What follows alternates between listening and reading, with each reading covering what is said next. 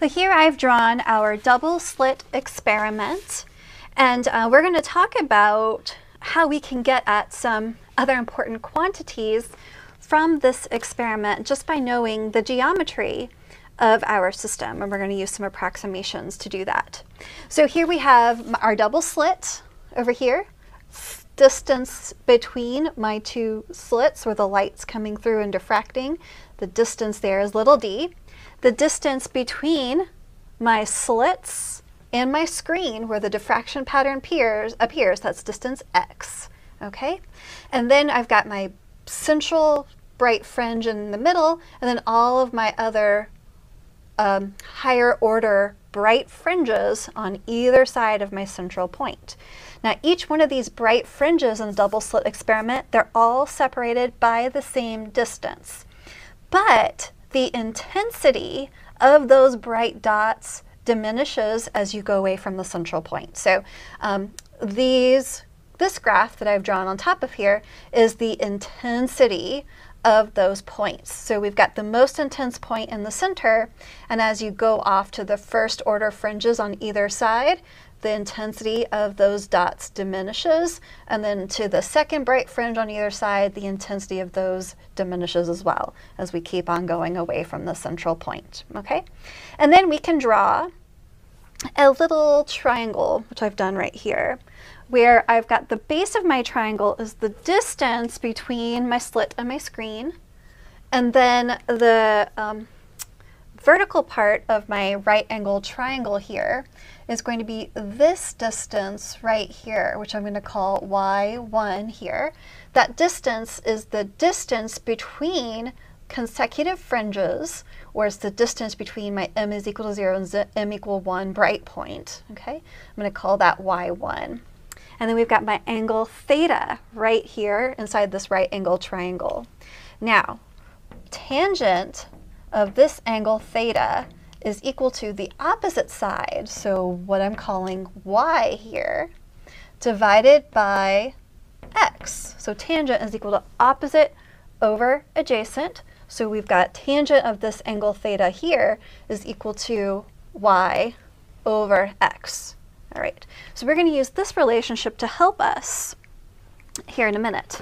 Now, remember that our equation for constructive interference, these bright points for our double slit experiment, that equation is m lambda equals d sine theta.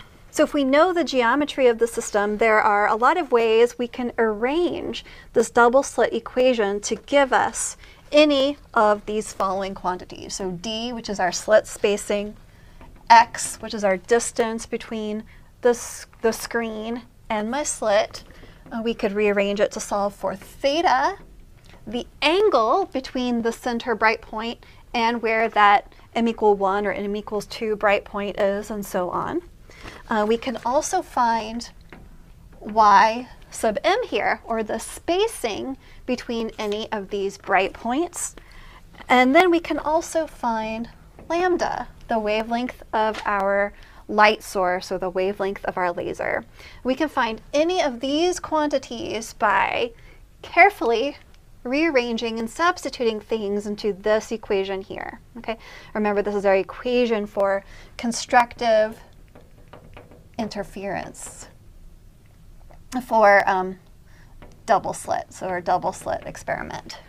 Now by looking at this equation, we see, okay, I've got m, I've got the wavelength, I've got d, I've got angle theta, but these quantities x and y do not appear in my equation for constructive interference for my double slit experiment. We can get them in there by using something called the small angle approximation. Okay, so over here we just already thought about the geometry of our system, and we said that tangent of my angle is equal to y, our spacing between the bright fringes, divided by x. Now with the small angle approximation, and that means small is any angle less than or about equal to 10 degrees. Okay, for the small angle approximation, we can say that the tangent of my angle theta is really very similar to the sine of my angle theta. So I've got sine in this equation right here. Now remember we said that tangent of theta from the geometry of our system is y over x. So I can use my small angle approximation to say that sine of theta is approximately tangent of theta, and our tangent of theta, I'm going to put the little sub m here, equals y sub m over x. So putting these little subscripts on here generalizes it for any bright point away from the central point. So if I want to think about the first bright point away from the center point, I'm going to use m equals 1. So this will be sub 1, sub 1. I'd use m equal 1 here. If I'm thinking about the second bright point, this would be sub 2, sub 2. I'd use m equals 2 in this equation here. So with my small angle approximation, which doesn't appear on your equation sheet, so you might have to figure out how to use it at some point on a future exam or homework assignment. With this small angle approximation, we can substitute this ym over x in here for sine theta. So we can say that m lambda is now equal to d, and where I see sine theta, I could replace it with y sub m over x. Okay? And then if I solve this, I could solve it for anything that you see right here. But let's go ahead and solve it for y sub m. So if I solve this equation for y sub m, I see that y sub m equals m lambda x all over d. So I can calculate what the separation between these bright points should be if I know the wavelength of my light source, if I know the distance between my slit and my screen, and if I know the spacing between my slits, or if I know why I can solve for any one of these other pieces of information. Okay, so if I'm thinking about the first bright fringe, or the first bright point away from m equals 1, I would use 1 right here for m. And this distance y1 right here is what I'd be looking for. If I'm looking for the second bright fringe away from the central point, I'd use m equals 2 here, and then my distance y, that would be this distance from my central bright point to the second fringe, and so on. We just finished using the small angle approximation in order to derive this equation, which tells us how far away our bright points or our bright fringes are from the center point if we know some of the other physical quantities of our system. So we're going to use this equation now in order to help us solve this problem. So, you know, whenever I'm working through a problem, I do a lot of things that I don't always explicitly point out to you, but I'm always modeling best practices for solving problems. And one of those best practices is always writing down the knowns and unknowns, drawing your diagram, and then figuring out which equations are you going to use to solve the problem. So here we're going to read the story problem, and as I do that, I'm going to write down the knowns in my system. So we have a screen. This is my screen here where my bright points are going to appear. It's separated from a double slit source over here by 1.2 meters. So x is 1.2 meters.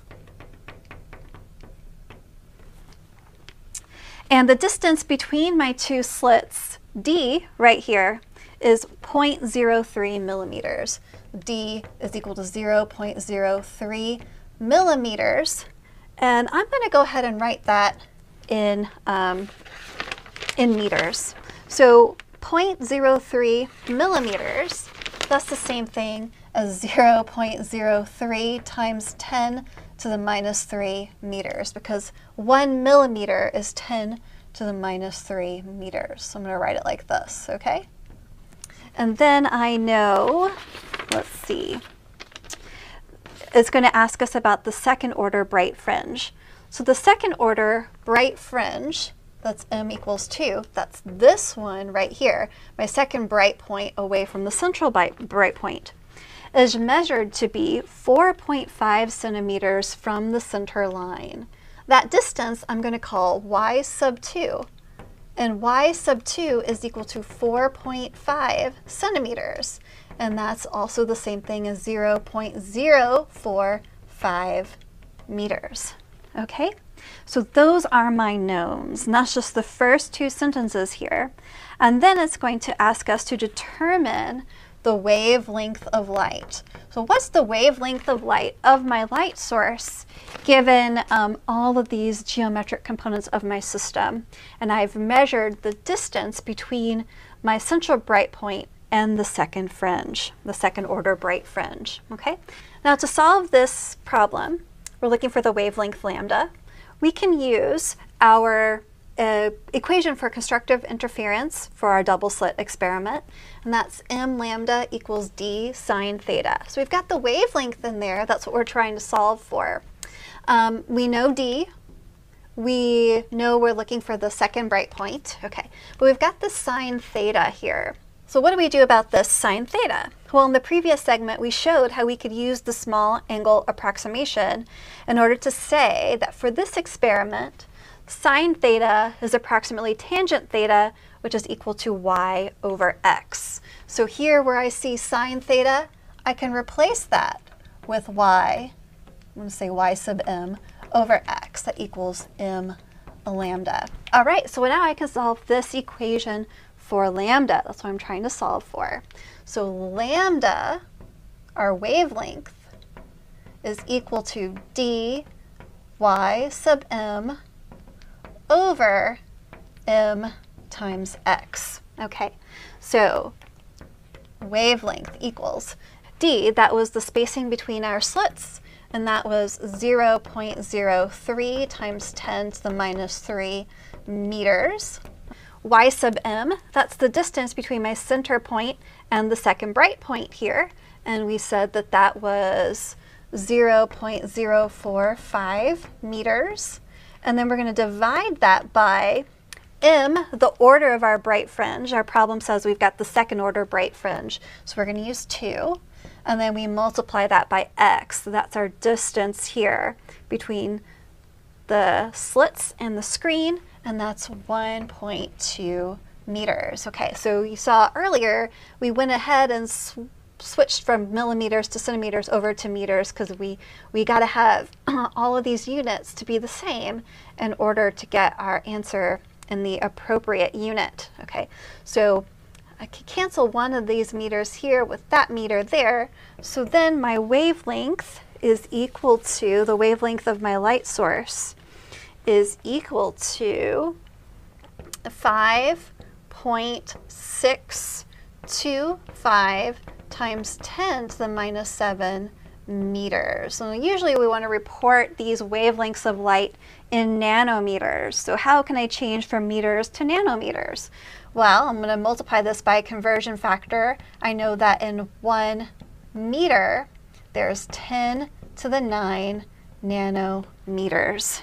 Or you could also multiply it by this conversion factor times, there's, in 1 nanometer, there's 10 to the minus 9 meters. Okay, you could do either one of these and your answer would end up the same. Look at the meters cancel here. If you do it here, meters cancel. And then we find that the wavelength of light is 562.5 nanometers. Okay, so just by knowing the spacing between these bright points, using our small angle approximation, our double slit, bright maxima interference equation, we're able to figure out what was the wavelength of light from our light source.